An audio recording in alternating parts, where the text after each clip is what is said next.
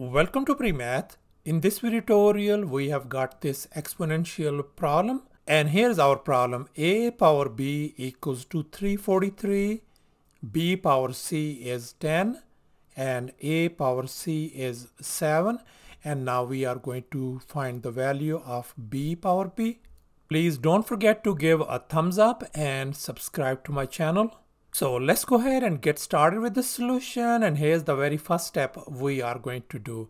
Let's focus on this very first equation. A power b equals to 343, and here I have copied it down. And now let's look at this number 343. 343 is same as 7 times 7 times 7, which is same as 7 power 3. So therefore this equation could be written as a power b equal to 7 power 3.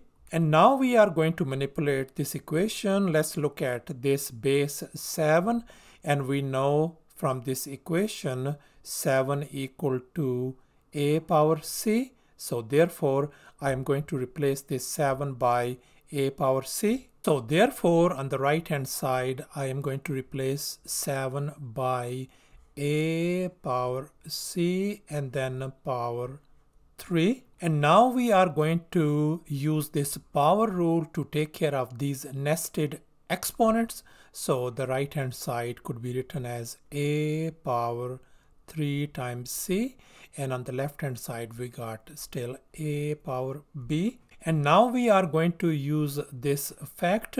As we can see that our bases are same.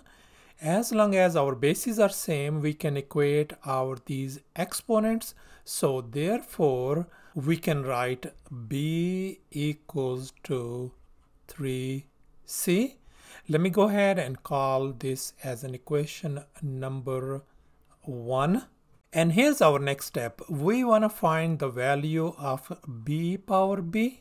So therefore I can write b power b, and we know that this b equals to 3c from this equation 1. So therefore I am going to replace this b by 3c.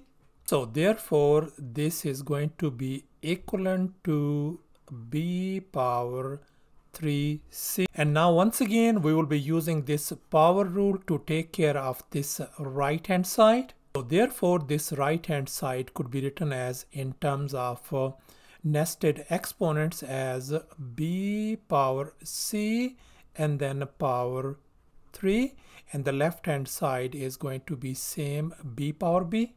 And now let's focus on this b power c, and we know from this equation, second equation, b power c equals to 10.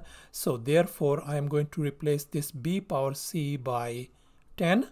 So therefore this right hand side could be written as 10 and then power 3, and 10 power 3 is same as 10 times 10 times 10 is 1000. So therefore b power b turns out to be equal to 1000. So thus our b power b value turns out to be 1000, and that's our answer. Thanks for watching, and please don't forget to subscribe to my channel for more exciting videos. Bye.